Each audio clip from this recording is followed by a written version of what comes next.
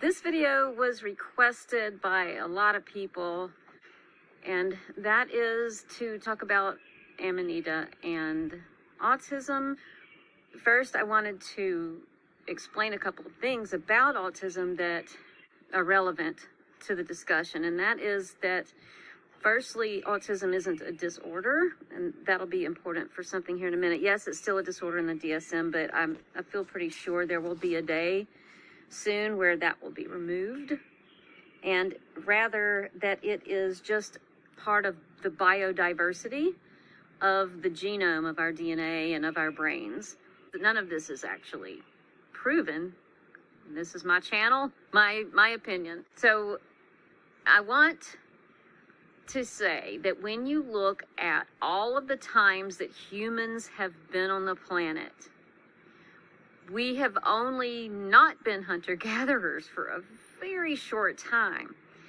And while some plants and animals can mutate rapidly, the human genome has to mutate and evolve over a very long period of time.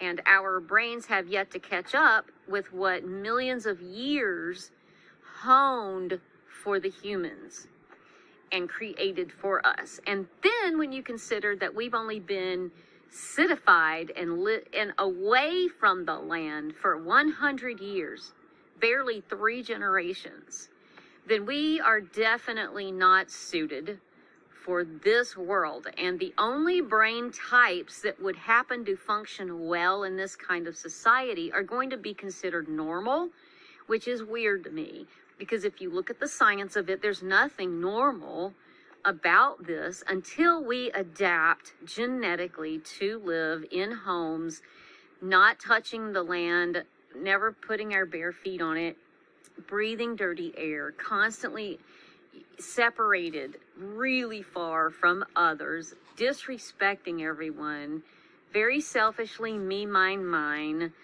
not speaking and working issues out, ignoring the elders, forcing children to sit all day, every day, in desks, in schools, where what they are told they need to know is shoved into their brains. Like, none of this makes sense for our biology.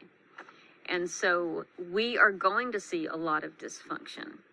Well, when you take an autistic brain and you tell it from the very beginning how it is wrong and broken, and then you shame people like me, well then, I mean, we're going to have mental health issues that aren't autism. They're mental health issues from being told how broken you are and you can't fix it no matter how hard you try. And then being stereotyped that autism means intellectually less than or incapable, and because you're not displaying emotion the way that other people want to see it displayed, you must lack empathy. And so it's damaging when the autistic person is overly empathetic. We over-empathize with every living creature to the point where it's painful, because you can only take that much cruelty and pain to see the suffering of everything and know that you can't fix it or do anything about it.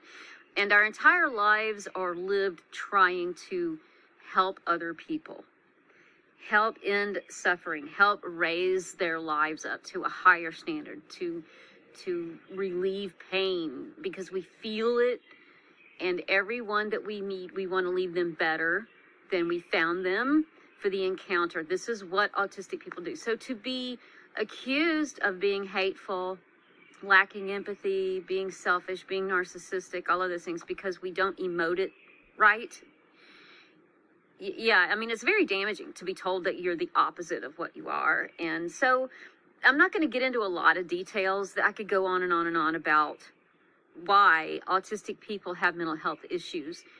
And we have a very high rate of suicide. It is our #1 cause of death below age 30. Stress-related illnesses become the #1 cause of death, and then suicide becomes the 2nd cause of death after 30, I believe. Stephanie Bethany is a YouTuber who has an amazing channel on autism, and I bet she's got those numbers. So Stephanie, if I got it wrong, let me know. I'm going to tag her on this and get her to look at it and see what she thinks. So our issues are not because of our autism. Our issues are because of society's treatment of us. So we live in a constant state of panic and anxiety because we are failures in every way to meet the demands of this society and to look normal and be normal in what people want us to be. So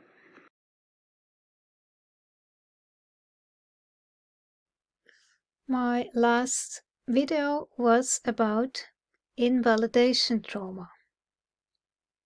Chronic invalidation can lead to an oversensitive danger alarm in the body-mind, waiting to be activated by the smallest trigger.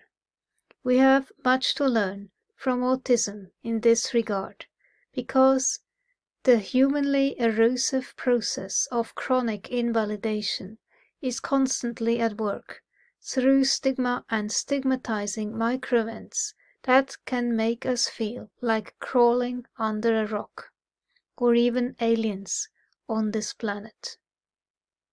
Whenever conventional beliefs are challenged, there is resistance from society, especially by authoritative experts, whose opinions are based on established convention. Feeling judged and dismissed amplifies existing emotional regulation issues, providing a model that illustrates the cycle. Trauma is not always so extreme and is not necessarily related to single catastrophic events.